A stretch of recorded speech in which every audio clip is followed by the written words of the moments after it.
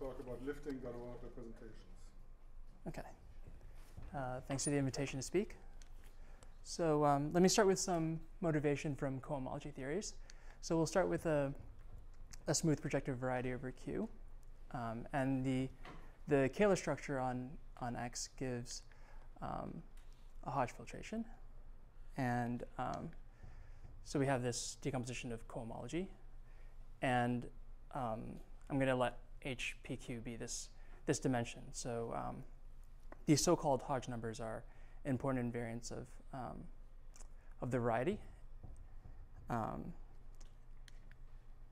And just as an example, if X is an abelian variety of dimension G, then both these, so the Hodge numbers are G and G, and also the Hodge filtration, along with the rational structure, determines X up to isogeny.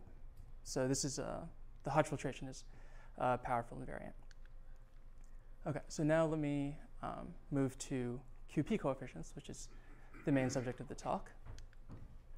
So we can also define the étale cohomology of X, and I'm going to let that be HI. And since X was defined over Q, we get an action of the absolute Galois group of Q.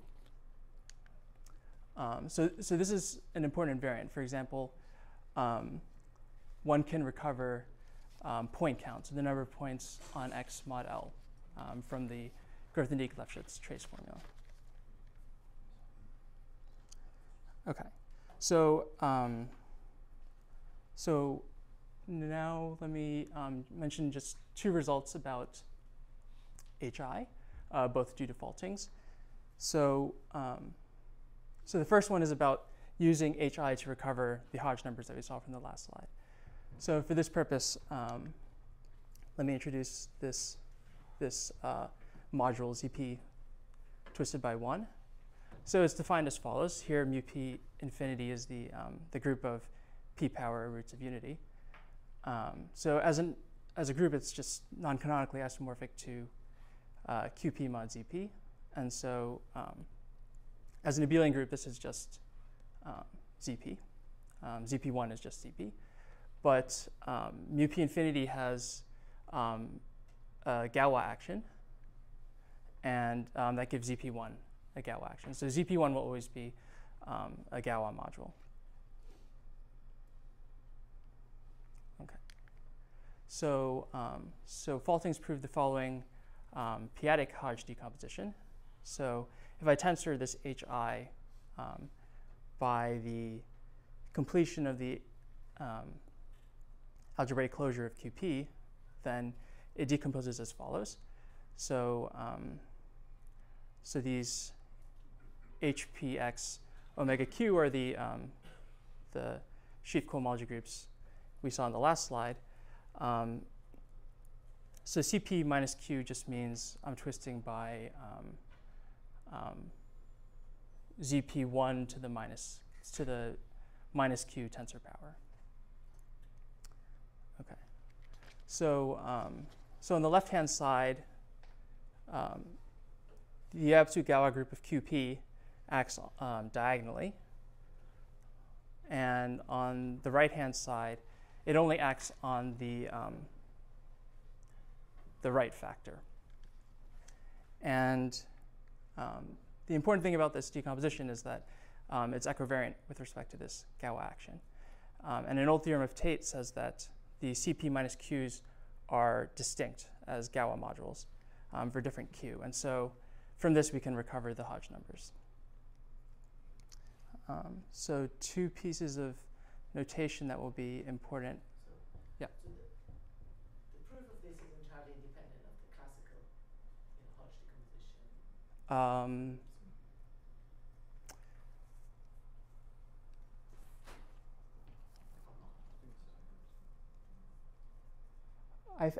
There are proofs that are entirely independent. I think his was as well, but I'm not sure.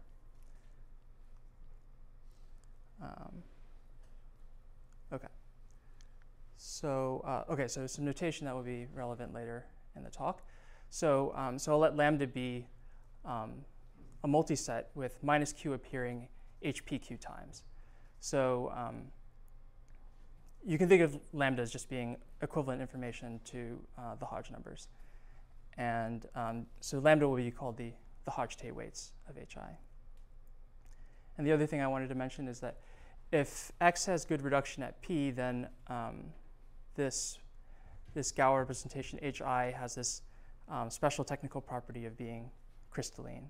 And one should imagine that the converse is morally true, even though not literally true. And then finally, there's a similar theorem to Riemann's theorem in the complex case. So if x is an abelian variety, then h1 determines x up to isogeny. Okay. So that's all I wanted to say about cohomology. Complex geometers often just forget the variety and work with the Hodge structure, and they consider variations of Hodge structure. Number theorists often do the same thing with Galois representations. So we're going to forget x from now on, and we're going to look at deformations of the Galois representation. So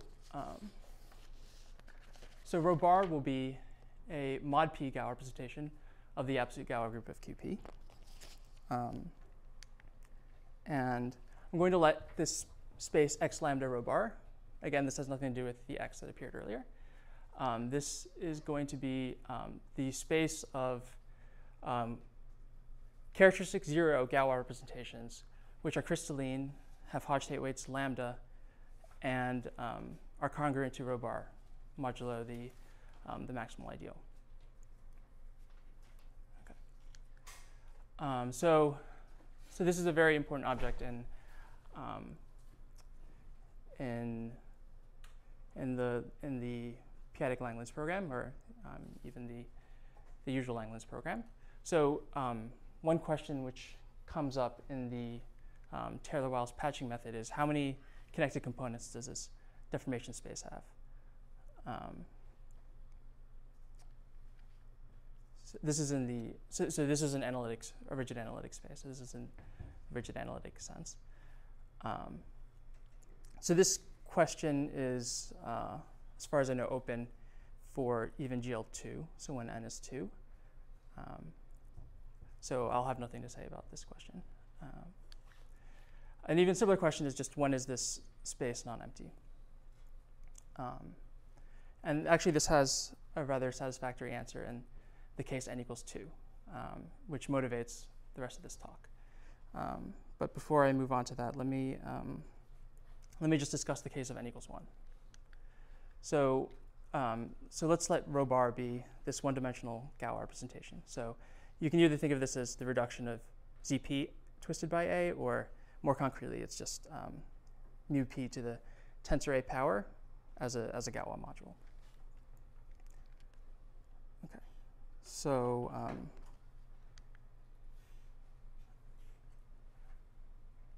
essentially, by Fermat's little theorem, we know that FPA is the same as FPB if and only if A and B are congruent mod p minus 1. So in this case, lambda is just a single number. So we'll just, by abusive notation, identify lambda with that integer. So lambda and A are congruent mod p minus 1 if and only if this deformation space is non-empty. One implication is easy to show because QP twisted by lambda is clearly a lift of FPA. And when it's non-empty, then it's just given by ZP bar. Essentially, this comes from the behavior of Frobenius.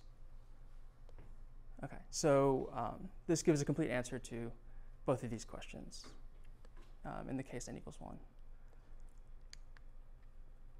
Okay, so to answer this question, it's convenient to have a notion of a weight mod p. So recall that lambda is just some multiset of integers. So that's equivalent to an irreducible representation of GLN by highest weight theory. So that motivates the following definition. So a Serre weight is just an isomorphism class of an irreducible mod p representation of GLN FP.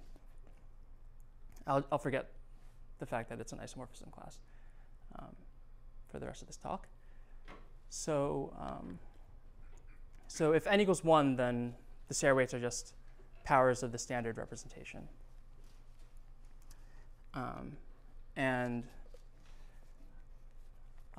Note that the eighth power of the standard representation is the same as the bth power if and only if a and b are the same mod p minus 1. So this gives, so one can reformulate the last slide as saying that this deformation space is non-empty if and only if the lambdath power is the same as the eighth power of the standard representation. So this motivates the next slide. So, so we expect some compatibility of notions of weights in characteristic 0 and p. So from now on, I'm going to assume that lambda is regular. So what that means is that you can either think of that as being the fact that the Hodge numbers are all less than or equal to 1, or lambda is just an honest set, so all its elements are distinct. And then eta will be, okay, so from now on we're going to think about lambda as a dominant character of GLN just by writing the integers in decreasing order. And here eta is another dominant character of GLN. And to lambda we can associate this algebraic representation v lambda minus eta of GLN. So this is the irreducible representation with highest weight, lambda minus eta. And notice that by the regularity assumption, lambda minus eta will still be dominant. And so this will replace our notion of weight in characteristic 0. So it's equivalent information. Okay, so the conjecture is that if we start with a mod p Galois representation, there's some set of Serre weights, which I'll call W of rho bar, such that this deformation space is not empty if and only if the following intersection of sets is non-empty. So this is some compatibility between notions of weights by reduction. And let me point out that, so in characteristic 0, we just had one irreducible representation v lambda minus eta. In characteristic p, we'll often have a set, so we'll have a set of irreducible representations. But this gives a simple criterion for when the deformation space is not empty. Did you say what Serre weight meant? I think so. Okay. Must have missed it. So a Serre weight is just an irreducible representation of GLNFP, mod p.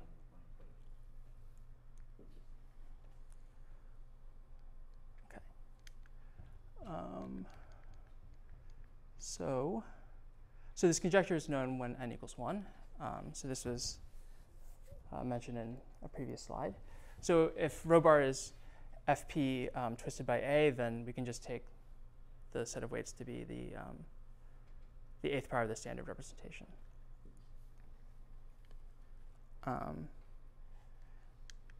More interestingly, it also holds when n equals 2, and this really uses the full strength of the Piatek-Langlands correspondence of Kolmaz for GL2QP.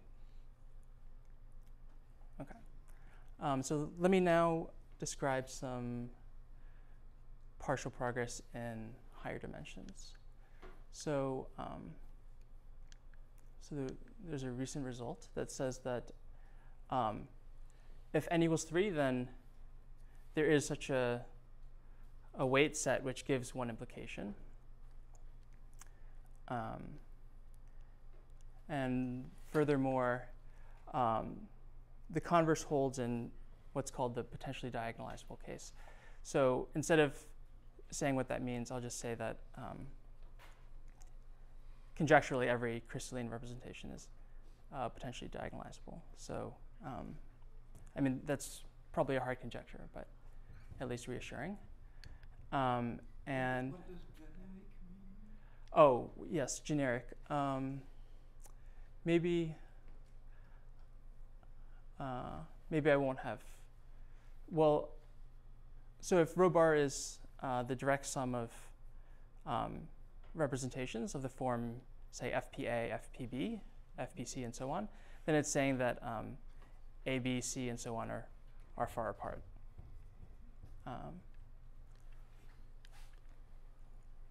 Okay. Yes.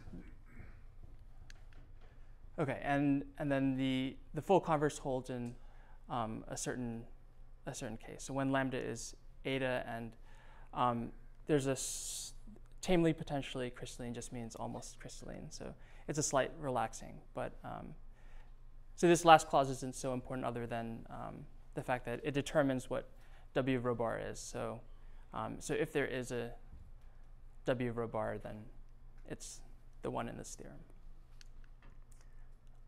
And then another result. So if rho bar is semi-simple and generic, okay, and now n will be arbitrary. So there exists some set W question mark, which is conjecturally actually W of rho bar, and the conjecture holds in the again, the tamely potentially crystalline case. Okay, so that's about as much as known currently in higher dimensions. So there are many open conjectures and questions. But let me close with a question for which there's no conjectural answer as far as I know. So the entire time we've been confining ourselves to the case when lambda is regular. So, so what does one do if lambda is not regular? Okay, so I'll stop there.